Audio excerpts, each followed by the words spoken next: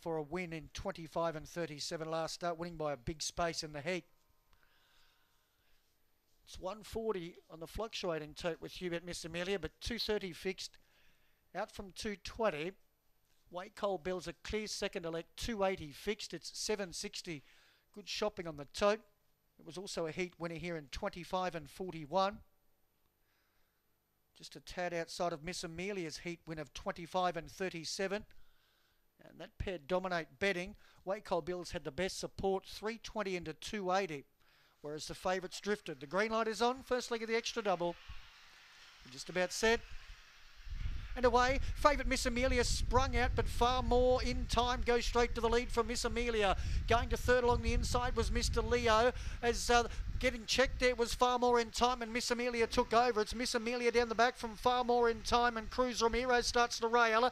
Then we had Far More Perhaps. Well back in the field was Blazing Crusher. Last pair, Mr. Leo and Waycole Bill got checked out the back. Miss Amelia still in front, trying hard Cruz Ramirez, but Miss Amelia beats Cruz Ramirez by a length. Third will go to Far More in Time, and fourth will be either Blazing Crusher or Far More Perhaps. The last two home were Mr. Leo and Waycole Bill.